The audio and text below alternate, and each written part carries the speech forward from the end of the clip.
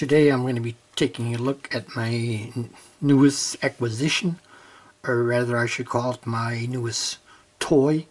I didn't really need this thing. It's a Heathkit IT-28 capacitor checker, which you can use to check out capacitors, measure resistance, and I think it's inductance.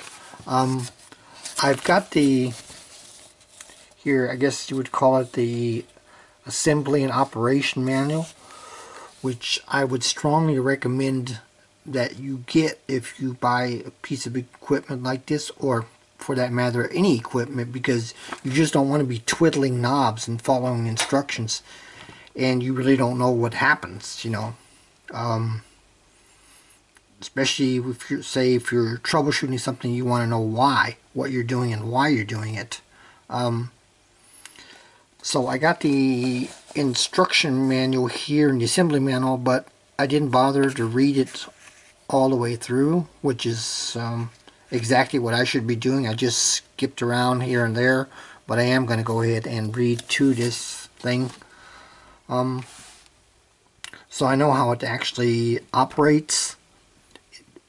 This unit here, it actually uses tubes, which I'm really not a fan of. I really don't have any kind of tube equipment, or do I work on tube equipment, although I learned all about tubes back in the day when I went to electronics school.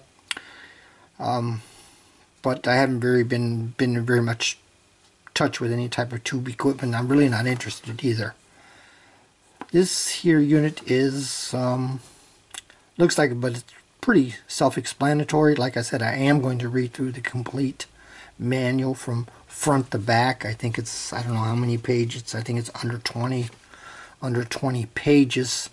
So taking a look at this thing, I can say that this tube here, this so-called Eyetube, came on, which is a good sign. It would suck if it would stay dark and I had to replace, if I would have to replace one of these things, because they're probably hard to get, and I'm not going to be able to get it for $1 or $2, even if I could find one somewhere.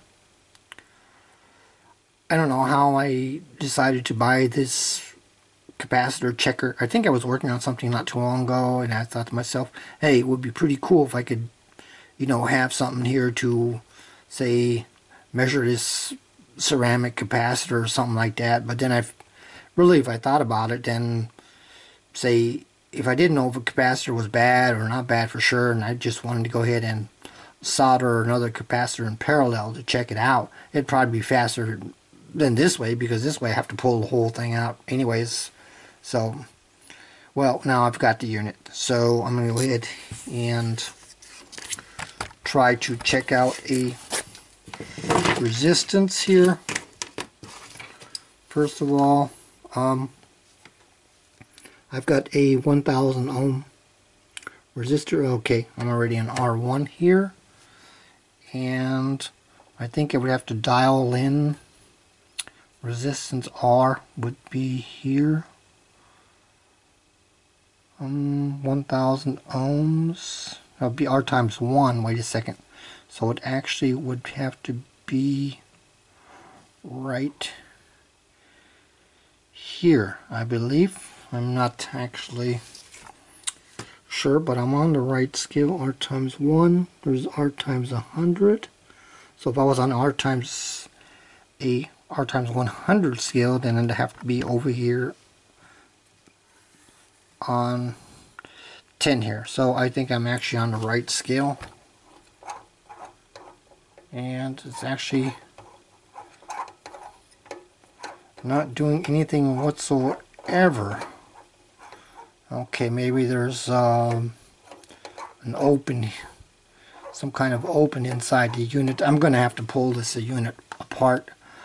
I wanted to change the old capacitors out anyways, because I think they stopped coming out with this unit in 1977. And since this is a Heathkit, I think they were all put together. Of course, it's a kit, and everybody soldered differently, so I want to take a look at all the solder joints, Also, I'm going to do is spray all of the controls here and all of the switches, which you should do that anyways. So that was that. Let me go ahead and try a capacitor. Okay, I've got a little 47 microfarad capacitor. Of course, you have to observe, I think, polarity. And here, the minus to the minus. Okay. Let's see, we can't measure the capacitance. I think I would go on electrolytic, and then C times, let's go on C times 1, and that would be, okay, C times 1. It looks like this unit measures all the way up to 1000 microfarads. Okay, I'm going to go to C times the extended scale, which would be this inner scale, 47, which means I would be dialing in here. I think what's supposed to happen here is this thing here, this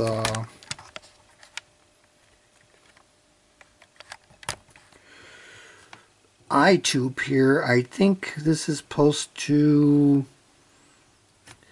see, I should have read the manual, of course, first, which I didn't. I think this would have to be, this is going to have to be closed, and then when I get to the 47 microfarad position here, then it would have opened, and then when I move past it, it would have closed again. So it's not working there either. I have the same problem that I did when trying to check out the resistance. Well, let's check it out for leakage. Okay, I did see some movement there.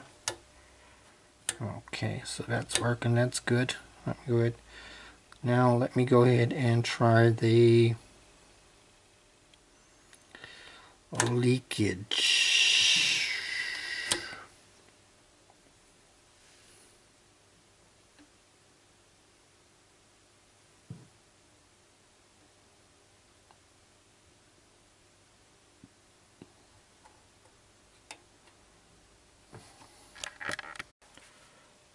So to sum it up, I am going to spray all the controls and switches, check all the solder joints,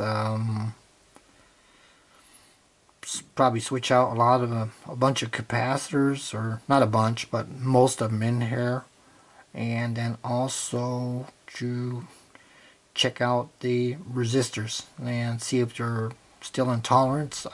So I got the unit running at least before I do any replacement of parts, before the Eyetube wasn't closing, because the Eyetube needs to receive negative voltage in order for it to close up, and it wasn't doing it. And as I had mentioned, I think in the beginning of this video, I wasn't that familiar with tube technology anymore, and so I looked at the schematic, and there were 3 tubes listed.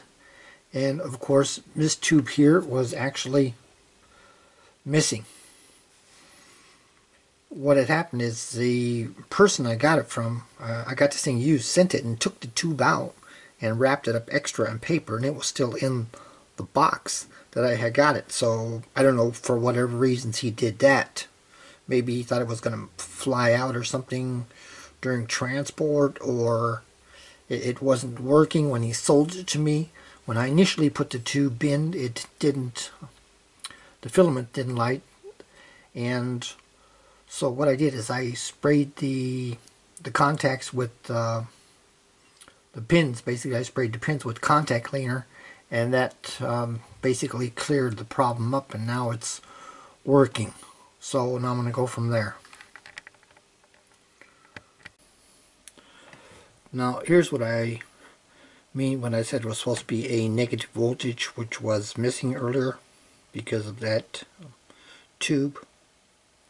You can see here that it's minus 45 volts DC. Or you can't see it because my hand's in the way. But you can see it right now. You should be able to see it right now. No, still not, because there's a shadow. Let me try it from here. There. It's minus 45, and that's actually what it should be, or else the Eyetube there is not going to be showing any kind of movement.